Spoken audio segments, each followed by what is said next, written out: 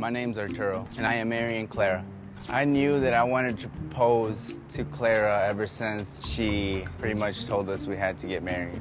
I don't really care how much it costs, to be honest. It's not my money. I proposed a day after she had said we should get married.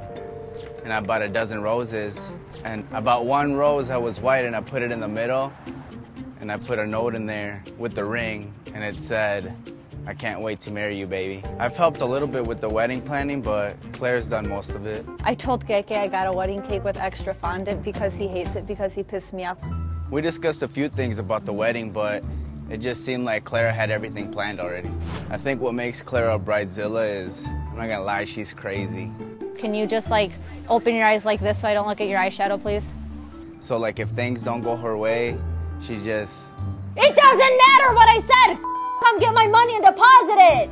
Alright, then what are you gonna do for me? I'm gonna let live.